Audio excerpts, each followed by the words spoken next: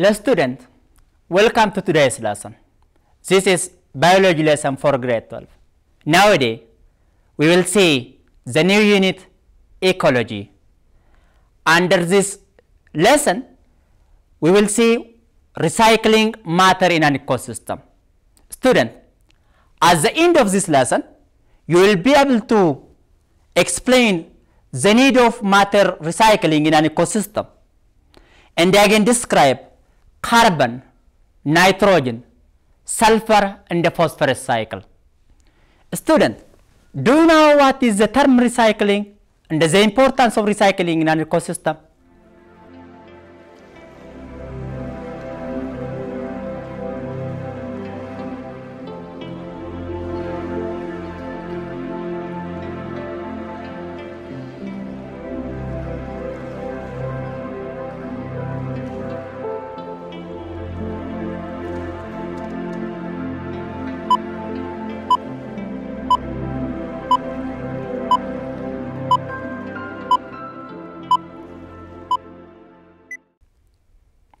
Well done.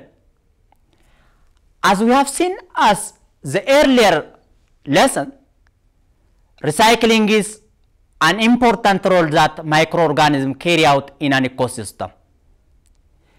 If the action of microorganisms over recycling encounter certain gap, ecosystem may be polluted. Mineral elements found in living organisms may not be recycled here. So, microorganisms are very important organisms in the process of recycling. No any other organism carry out the process of recycling unless microbes. So, ecology is a field of biology that deals about the interaction between living organism with living organism with their physical environment. In ecology, no biotic and abiotic factor are independent of each other. Rather, they are interdependent to each other. What makes them to become interdependent or interact with each other is the process of recycling. Well done. So, recycling is the process of using mineral elements continuously without any gap, again and again, in an ecosystem. Ecosystem, which is the sum total of biotic and abiotic factor, is a changing unit. It can change it. There are so many factors that determine the type of ecosystem. In ecosystem, all organisms, living factor, abiotic one, and again a living factor, interacts. This interaction may be when the organism respires. It may be when the organism breathes. It may be when the organism dies. It may be when the organism decomposed.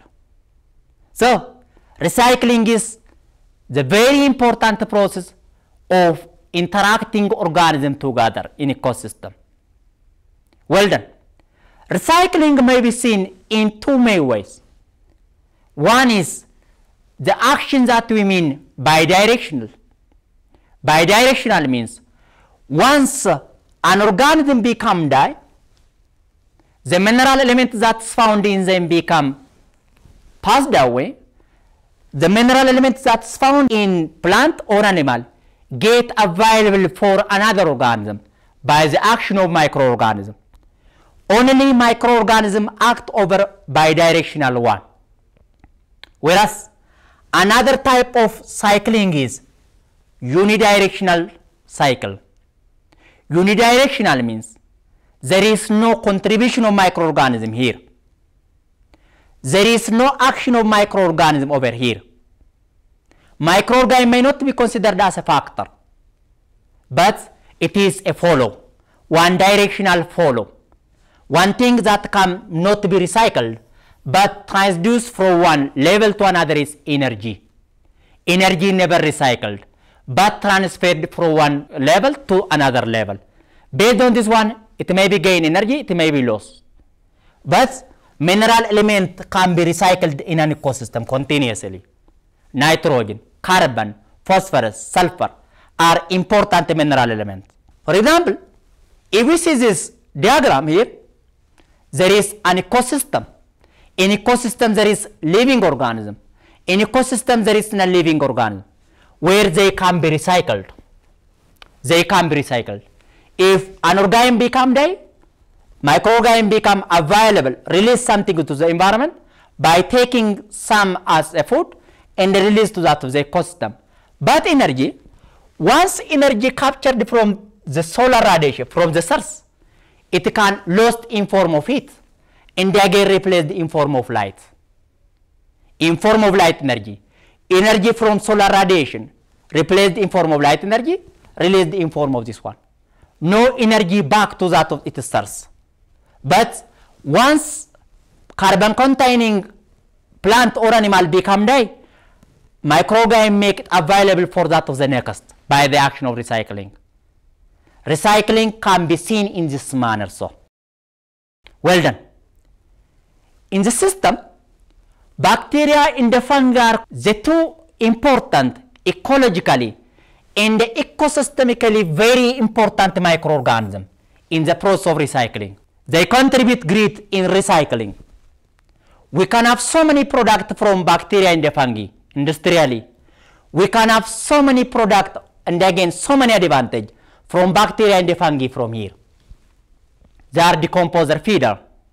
They can feed by saprobiotic means of feeding. When we say saprobiotic, they can break down complex organic molecule, releasing into absorbable one. They absorb in the product of digestion and release something to that of the environment or ecosystem. The system of their digestion is by secreting enzyme. This enzyme is said to be breaking down enzyme or hydrolytic enzyme. Here, when they carry out this one, they break down complex organic molecule found in the living organism into smaller part and absorb in the product of digestion from here. Student, remind that microorganism doesn't carry out the system of recycling for sake of our benefit. They carry out naturally for their own benefit to obtain their own food. And again, simultaneously, they release something to that of the ecosystem from where that we can benefit. Well done. The system by which they can carry out this recycling is by carrying out extracellular digestion. To mean extracellular digestion, they move to that of the area where recycled matter can be found, where dead plant, where dead animal, having mineral element found. We mean this type of digestion is said to be extracellular. Most type of heterotrophs carry out this type of digestion. When the enzyme secreted or move from the site of production to somewhere to carry out their activity. So, microorganism can be carry out this system of recycling in this manner. Well done. Let me see some type of mineral elements that can be recycled in our ecosystem. Carbon. Carbon is the most important atom. We are made from an assemblage, combination of organic and inorganic molecule. One atom that is found in a life in formation of organic molecule and inorganic molecule is carbon. By that we say carbon is an essential for carbon-based life formation. If carbon cycle encounter certain gap, carbon-based life formation may be encounter certain gap. By that, there are so many processes in the bacteria involved with recycling carbon. For example, the one most important process in carbon cycle is photosynthesis. I hope you know what by means photosynthesis to mean. It is a process by which green plants make their own organic food. Here, photosynthesis in the process of carbon cycle, it is involved in capturing atmospheric carbon, fixing of carbon from the atmosphere in form of carbon dioxide here to make organic molecule. carbon is fixed here. Fixation of carbon in form of carbon dioxide from the atmosphere. Whereas, reversely, there is respiration here. When we say respiration, it is a combustive process. It is an exergonic process, considered as a catabolic process, a process that is involved in breaking of larger organic molecule to release carbon in form of carbon dioxide to the atmosphere, which is reverse to photosynthesis. Where here, the carbon that is accumulated in form of organic molecule by the process of photosynthesis become immobilized in food chain in tropical level as a means of feeding in the assimilation. Let's say here, green plants make up their own organic molecule by capturing atmospheric carbon dioxide here. They can capture or fix here. Green plants become found here. This can be transferred in tropic level. This can be transferred. A process by which it can transfer from producer to that of the next or primary consumer is said to be feeding or assimilation. Feeding assimilation activities very important in transferring or cycling of carbon in ecosystem. For example, let me identify this process. Let's see here, carbon dioxide found in the atmosphere. The process of photosynthesis become captured here. And again, the process of respiration become released to the atmosphere. Respiration. Photosynthesis fixing atmospheric carbon dioxide in form of carbon here to make organic molecule, whereas respiration can be break down larger molecule to release carbon in form of carbon dioxide to the atmosphere, capturing and releasing. Another very important process in carbon cycle is combustion. Combustion is when material become burned, it can release carbon in form of carbon dioxide to the atmosphere, which is a reverse to that of photosynthesis again. If the amount of carbon dioxide released to the atmosphere become beyond maximum part per million of carbon dioxide to the atmosphere, it can bring to that of a problem of warming, global warming of the atmosphere, which is very serious to ozone depletion. Ozone depletion can be encountered as a wrong cycling of carbon cycle. Well done. Let me see this one. From that of combustion, from that of fossilization, carbon become released to the atmosphere, whereas photosynthesis become captured or that of fixed from that of the atmosphere, and again upon here, which can pass to that of the next tropic level, primary consumer, secondary consumer, high tropic level again here, where again there is action of decomposer. When they become die, either plant become die, animal become die, decomposer become released to that of the atmosphere again here. Here again, upon cellular respiration, it can break the organic molecule, which can release reversely to that of the photosynthesis, carbon dioxide, carbon in form of carbon dioxide to the atmosphere, releasing to the atmosphere, and again capturing to. Fixation of carbon here, releasing or emission of carbon is found here. Well done. So, carbon is very important if it is recycled. As we have seen in earlier episode, one critical activity and importance if recycled in ecosystem is nitrogen cycle.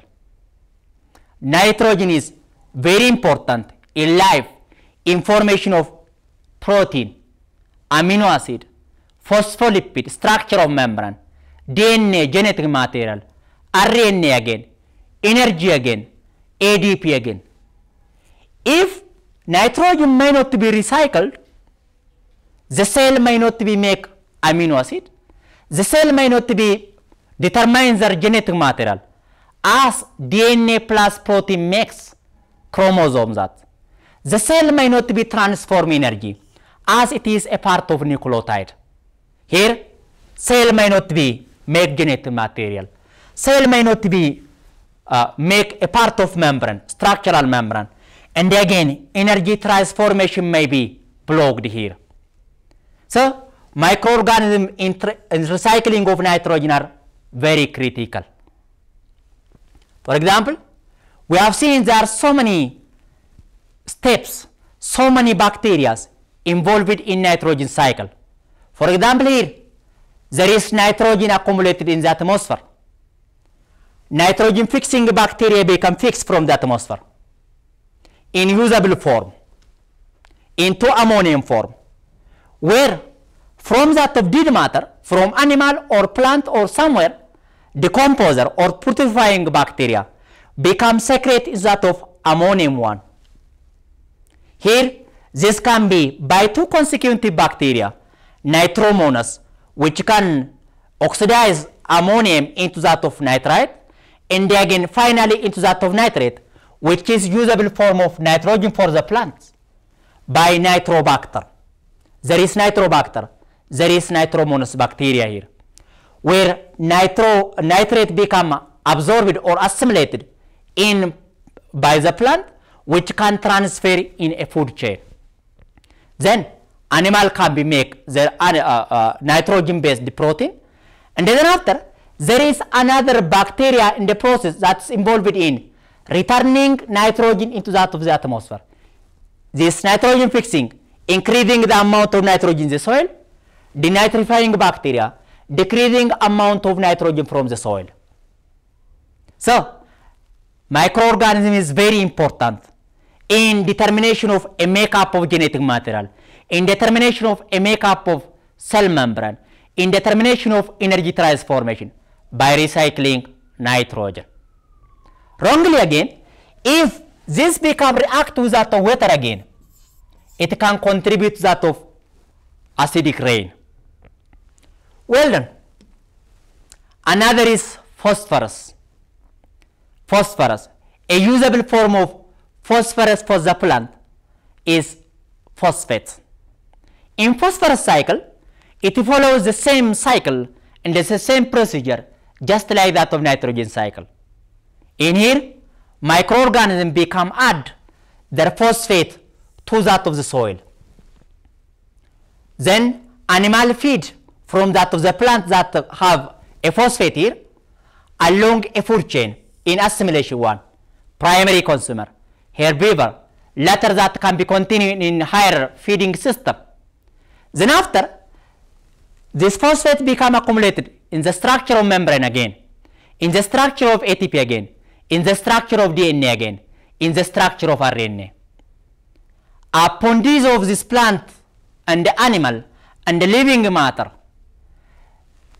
the phosphate that is found in ATP, phosphate that is found in structure of membrane, phosphate that is found in structure of DNA, phosphate that is found in structure of RNA, return it to the soil.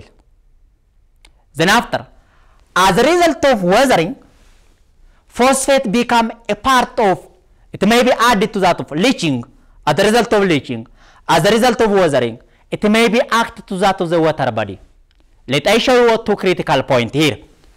If nitrate become eroded from that of the farmland, and the phosphate become eroded from that farmland, it can enter into water body, which can affect water ecosystem.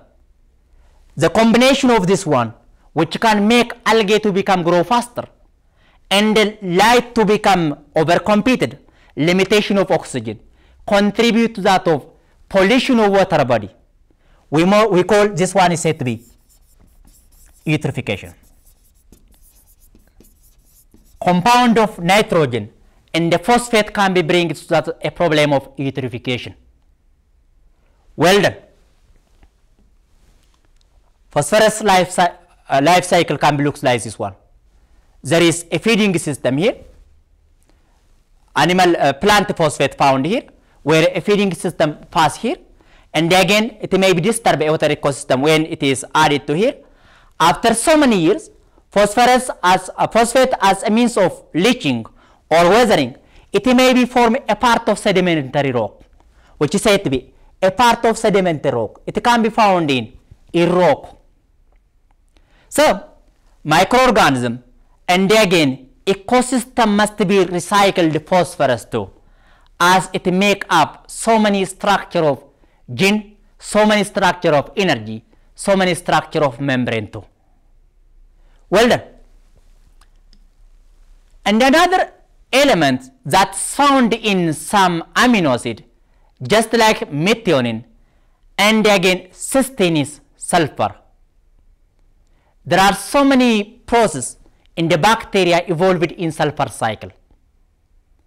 The one bacteria is disulfovibrio bacteria that is involved in oxidation of or breaking decomposition of a sulfur that's found in form of amino acid in dead matter by releasing a rotten egg smell hydrogen sulfide here.